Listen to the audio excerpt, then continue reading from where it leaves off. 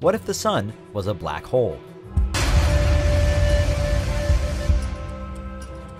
Contrary to popular, though misplaced belief, black holes are not literal holes in space. The actual confirmed science behind them isn't quite as crazy as wormholes and all that, but it's still plenty interesting, and there's still a lot we don't know. Some black holes happen when a massive star, much bigger than our own, dies. These stars collapse and form small yet incredibly dense areas of spacetime with an extremely strong gravitational pull. They get their black hole name because they eat up all the light around them, along with everything else. But in fact, their indiscriminate destruction is actually what allows us to observe them in the first place. When matter falls into one, an incredibly bright accretion disk forms around the edge, which we can use to scientifically calculate where the black holes are.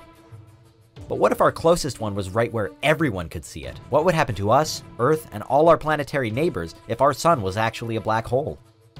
First off, this particular alternate reality is purely hypothetical and not actually possible. Our sun is simply far too small and doesn't contain enough matter for anything like it to realistically happen. And if our sun had always been a black hole, then we probably wouldn't even be here to discuss it. But in the interests of our own imaginations, let's envisage that the sun randomly collapses into a black hole overnight. What would happen? You might imagine that the end of all things would set in pretty quickly, that we'd simply be sucked into our newly acquired black hole centerpiece immediately, and that we'd all instantaneously die. But surprisingly, no. In fact, the Earth, other planets, and nearby celestial bodies would all continue to orbit around it, just as they do our current sun. The black hole would contain the exact same gravitational pull as the sun did, and would be no closer to the planets than the sun is right now. So it's as you were, minus that bright, essential to life light in the sky. Don't believe us? Just take a look at the center of the Milky Way, or most spiral and elliptical galaxies for that matter. At the heart of most of these galaxies is a supermassive black hole. The Milky Way's, and therefore ours, is called Sagittarius A star, and it's about 26,000 light years away from us. Sagittarius A star, like all supermassive black holes, does not relentlessly suck in everything within the vicinity. Rather, it shapes our galaxy by exerting a gravitational force which results in a rotating disk of stars, planets, gas, and dust. Just as this disk of matter spins around a supermassive black hole, so too would our planets orbit around what was once our sun. But this doesn't mean that life on Earth would carry on unchanged as well. The first and quite obviously noticeable effect would be the lack of sunlight and heat, as the Earth and the entire now not-so-solar system would be plunged into darkness. For energy, we'd be forced to rely on fires, fossil fuels, or electricity, though solar-powered products would obviously no longer work. All of which means that energy bills would skyrocket, but that would be the least of our concerns.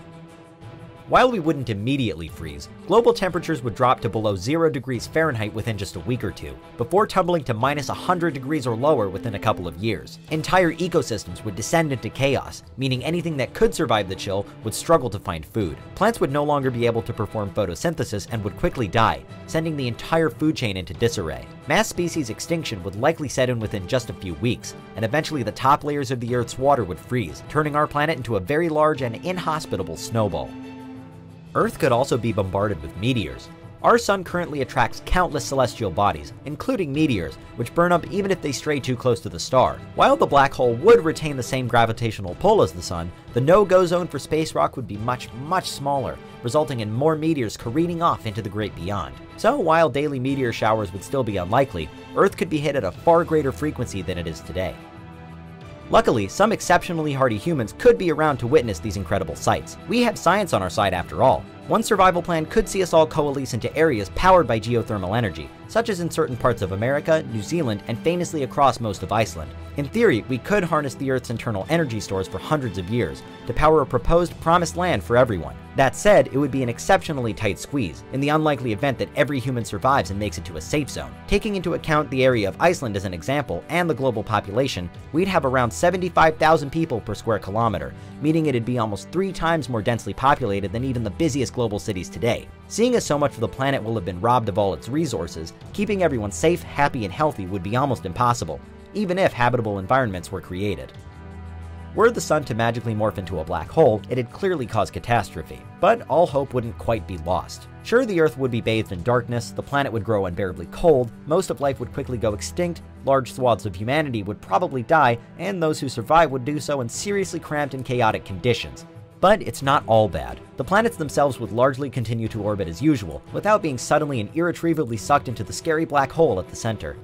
So all wouldn't be lost, and us humans might even be able to adapt. Maybe.